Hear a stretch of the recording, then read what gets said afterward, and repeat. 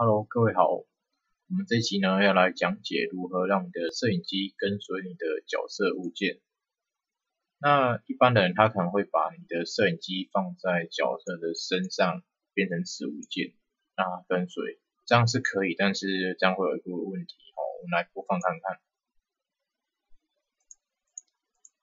像这样子，你会搞不清楚角色现在到底是在什么地方。尤其是没有背景的状况下，而且它跳跃的时候，摄影机会整个跟着晃动，因为我们在跳跃的时候会旋转到角色值，那这样子我们就不能直接把摄影机放在角色当做它的子物件，那我们这边就需要写一个程式来跟随的物件。好，我们新增一个 script 叫做 target follow。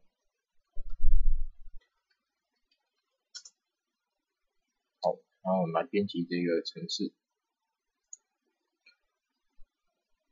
那 target follow 就势必要一个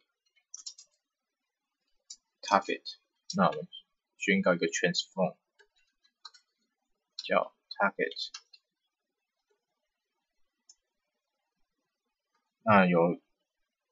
那我们再宣告一个 transform 来装自己。那在 start 的时候 get component transform。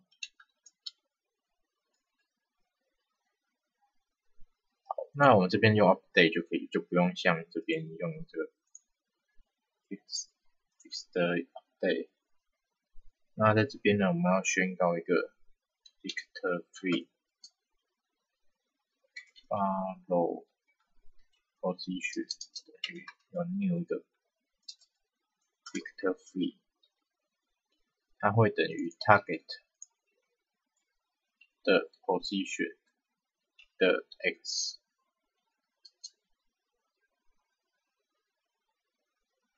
那往 y 轴就不跟随，因为它会往上跳嘛，我们就一直平行这样跟着角色就 OK 了。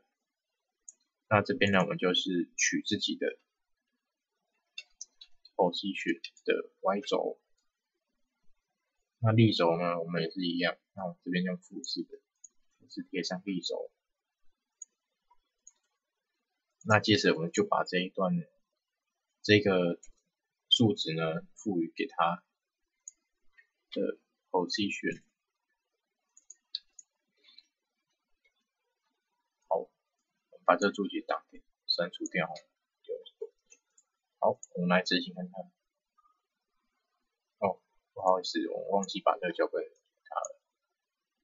好，给 Fly 执行。好，这样子我们就让它走 Y 轴跟着它，然后往上跳也可以。可是我们会有一个状况就是我们会希望角色它在摄影机稍微靠左边一点点。那这样子要怎么调呢？我们把这摄影机好像有点太近了，稍微拉得远一点。看一下因为它是平行的，所以你拉远拉近都没用。我在这边调小5、6，那调6应该可以吧？好，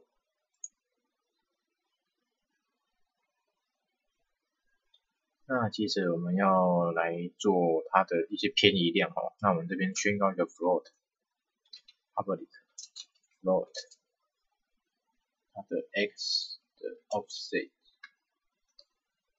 等于大概我们这边已经有一个比较标准的数字，我们有 1.8。那把这个 x offset 加上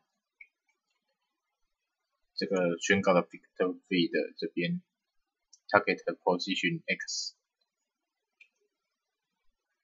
那它的效果呢就会像这样子 1.8， 那就偏左。我们来执行看看那它角色它的位置就会偏左，就算我们把它归零，它也像这样子稍微偏左。那方便起见，我们这边就先设定 1.8。那这样我们就做好一个最基本的跟随这个角色或者是特定目标的摄影机跟随的程式。好，那我们这一期就到这里。那喜欢这个影片的朋友呢，可以帮我们的影片点个赞，或者是订阅我们的频道，或在下方留言给我们，谢谢。